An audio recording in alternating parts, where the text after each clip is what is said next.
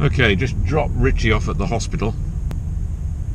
I see the coronavirus pods outside of the emergency ward section is empty today, so there's nobody in there at the moment being checked anyway. Still quiet. Let's see how it is later. What I do see is still a lot of denial out there in public places with regards to social contact, social distancing, as they say, and really only going out of the house if it's really necessary. You know, buying food, going to the pharmacist, or doing an essential job, which is very important. And although I can see plenty of people that are taking lead and doing things sensibly, there's still many who aren't, which is, you know, very concerning, because I would have thought the message now was out there very clearly that there's no messing around with this. We have to be sensible and keep ourselves to ourselves, or certainly within our own family units, and not go out unless it's absolutely essential.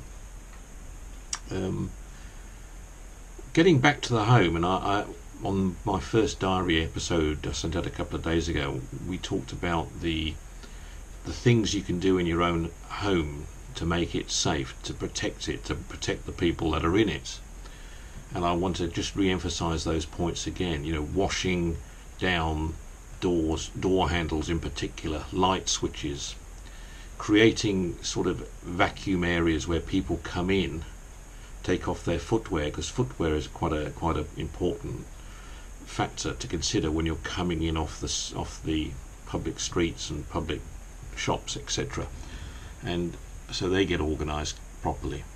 Getting your bathroom discipline sorted out within the family unit. If there's yourself and just your partner or wife, it's a little bit easier. You have less concerns, unless your partner is out and about in the public domain for necessity. You know, she's one of these important services that have to be done. In that case, you have to again be very we are very careful here, because Richie is in the NHS.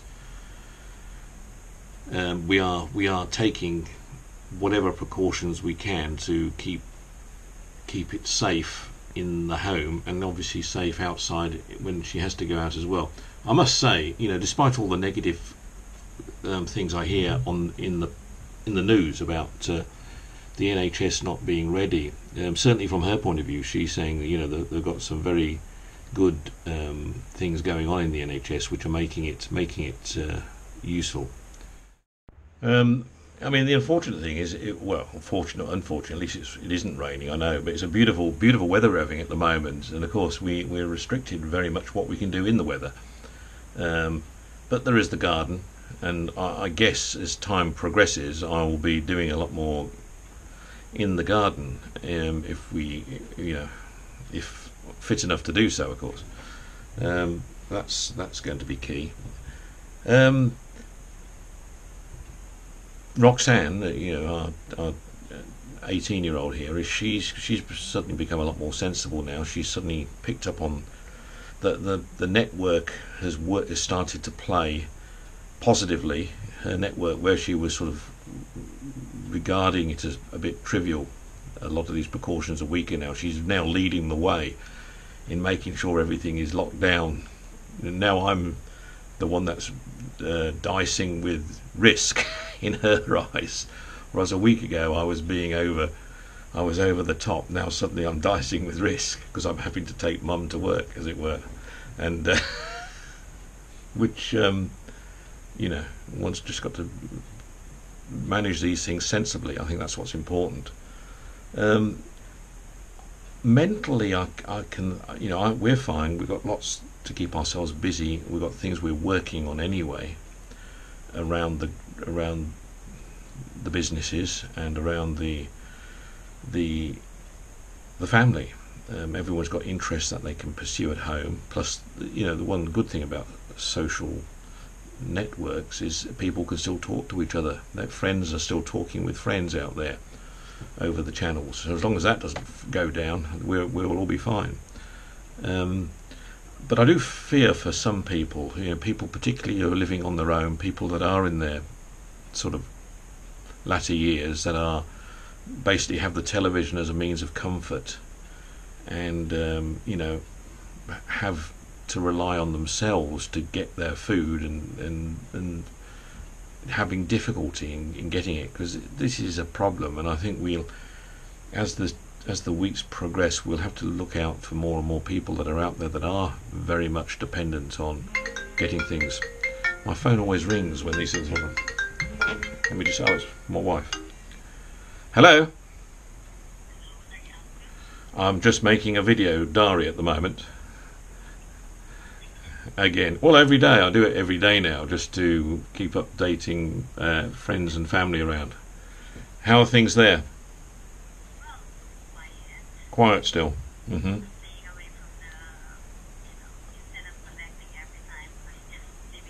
Right. Okay.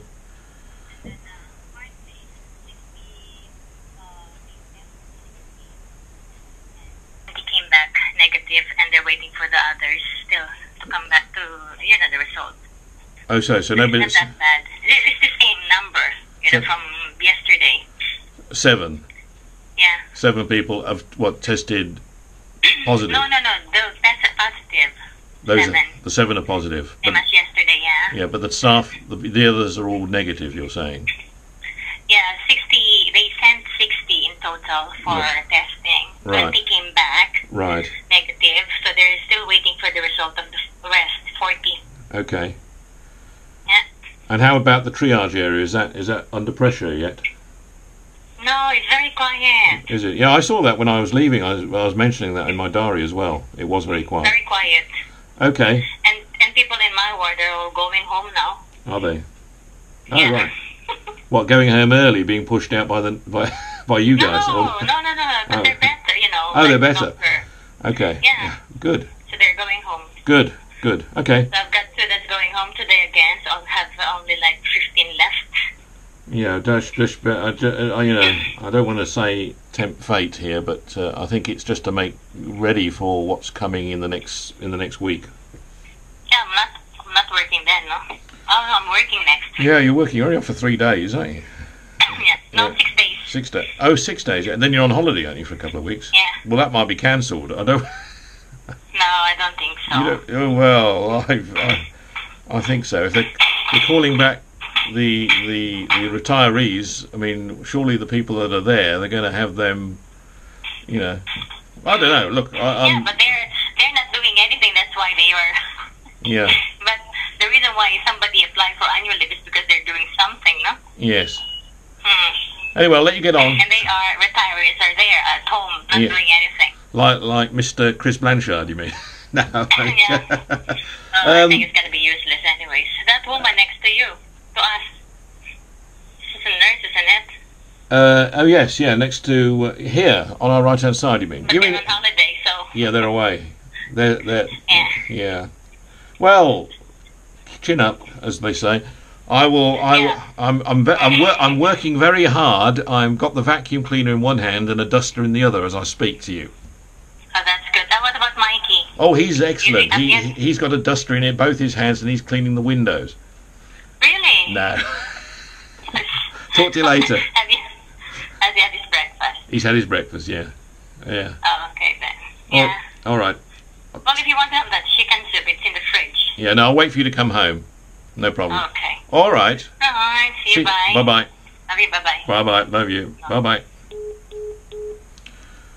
Okay, well, you heard most of that conversation, and it's as I thought the case was, where it's going reasonably well in there at the moment. But again, we're in a quiet part of the UK in comparison with what's happening in London and Birmingham, for example. So we're not in a city environment, but it's going to affect the whole country. What's coming is obviously going to affect the whole country, and we've got to wake up to the fact. The worry I saw, a lot of people in London who have second homes are have all been flying out of London, which is a very highly populated area, and obviously where the virus is at it's about a week or 2 weeks in advance there, and compared with the rest of the country.